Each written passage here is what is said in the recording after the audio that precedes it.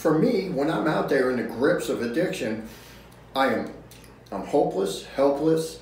I'm useless, you know, and it's horrible. It's horrible. That's why I had such a hard time, because everything I was doing was going against all my morals, values, you know, everything that was important to me went out the window because of the drugs.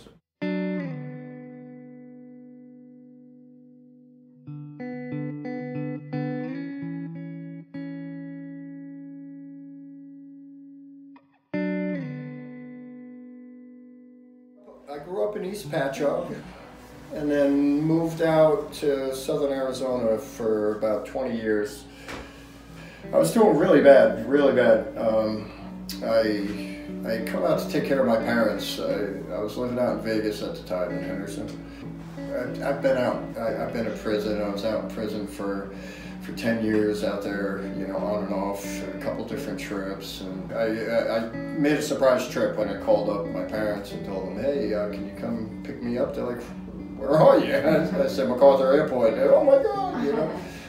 When I come back from out west, I was a wildland firefighter while I was out there. That was what I did. And, you know, I came back here because my parents, they needed help. You know, so I stepped in to be a caretaker for them.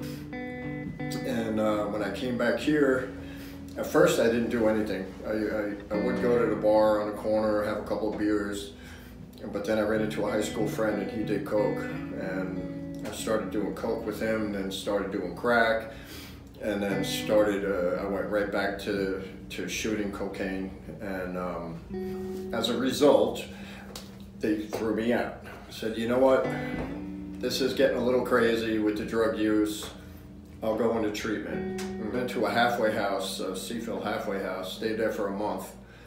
And my parents were like, we need you back home. You doing okay? You know, I said, yeah, you know, I'm hitting my meetings, doing everything I'm supposed to be doing. This is when COVID was just starting to come into play. And I moved back home, and, you know, I did well for, I believe it was about 4 months. This is the summer of 2020. I went in for laparoscopic surgery, and you know, they put you under anesthesia, and then they give you, you know, because I was in pain when I came out and I wasn't thinking, and they hit me with Demerol, you know, and wow, you know, whoo, boy, you know.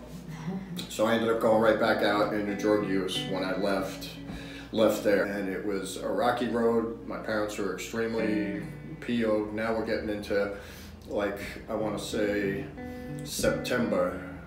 Yeah, it was the end of September 2020, and they said, you have to do something, otherwise you can't live here.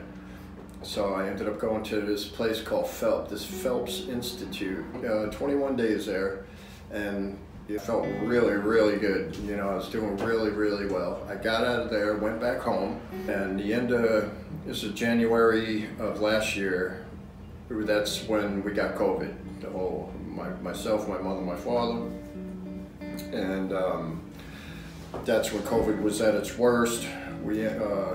I was going to meetings online, you know, doing the Zoom meetings, and I mean, they were okay, you know, it was a meeting, but you know, I was just without the human contact, and you know, people couldn't, the meetings I was going to, they weren't the people that I knew from the AA meetings locally that I was going to.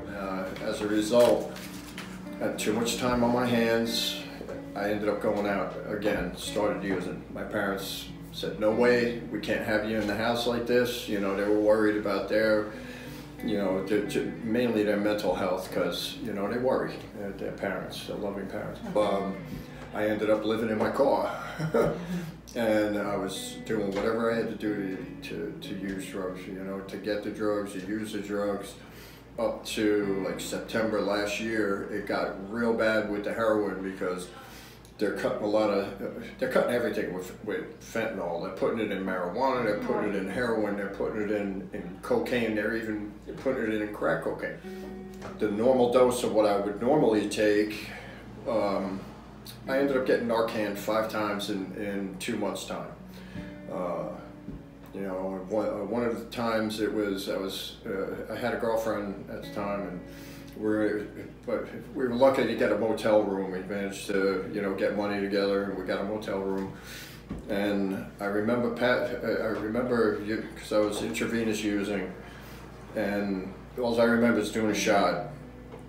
And as I'm coming aware or coming to, I heard no, no, no, no, no, no, and I was getting hit on the chest, and it was her trying to do CPR, you know, and she was trying to resuscitate me and all that. And I woke up, I was, you know, when I came out of it, I was bewildered. And the messed up thing about it was the first words out of my mouth were, "You better not have smoked all the crack." You know, it wasn't "Thank you for saving my life." It was, you know, you better have saved me some drugs. I don't know how long I was out or whatever. But that happened 4 other times. Another time I was over a friend's house. It was a little amount. I did a shot, and I told him, I said, "Man," I said, "I'm not feeling that great. I'll tell you right now. I don't know what's going on. I'm going to sit down."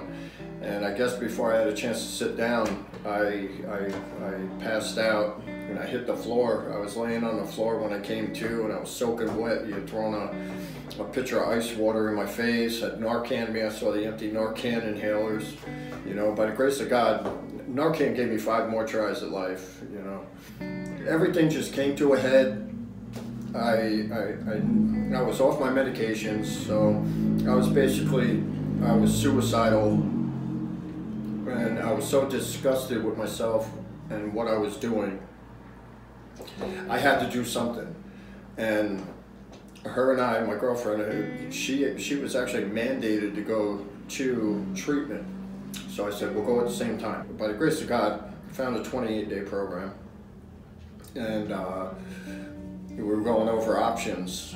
I said, I don't think it's safe I go to my area, you know, where I was running around, because people, places, and things, it's a huge thing. So he said, what about Staten Island? I go, I've never been there. I passed by it, been through it.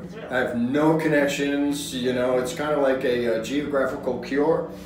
But now that I'm clean and sober, I want to move forward. You know, because for me, when I'm out there in the grips of addiction, I'm hopeless, helpless, I'm useless, you know, and it's horrible. That's why I had such a hard time, because everything I was doing was going against all my morals, values, you know, everything that was important to me went out the window because of the drugs.